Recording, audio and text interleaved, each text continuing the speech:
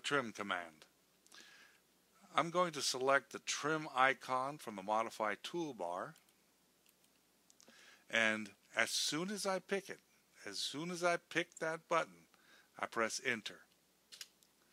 Then I trim back what I want to trim. See this line right here? I want to trim this line back to this line, to this intersection right here.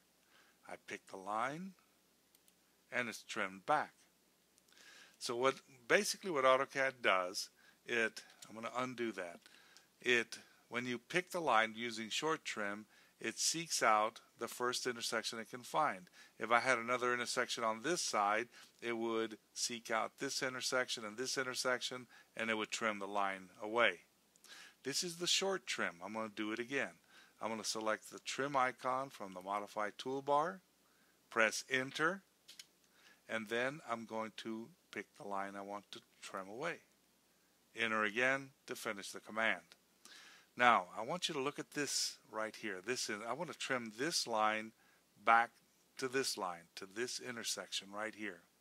Now watch what happens when I use the short trim. I'm going to select the trim icon, press enter, and then I begin to trim back. Notice it's looking for the first intersection it can find. Look at all those picks that I had to do to get that line back to here using the short trim. I'm going to undo that. What I'm going to do now is I'm going to use the long trim.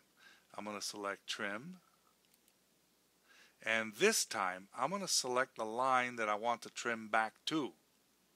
Here, I want it to trim back to that intersection. And then I press enter and I pick the line that I want to trim. 2 moves. Remember how many I did to get back over there? This was just 2 moves and it got me back to the intersection that I needed to go back to. I'm going to undo both of these because I want to show you one other thing. You can also move a line back to this intersection. Now I just did it with trim. You can pick the line. Notice these are called grips. I'm going to make this grip hot and move it back.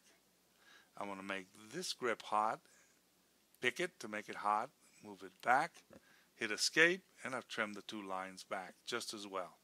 So many times you'll use the grip command, grips, to move lines, to adjust lines. And sometimes you're going to end up using the trim command to adjust those same type of lines. This is the trim command.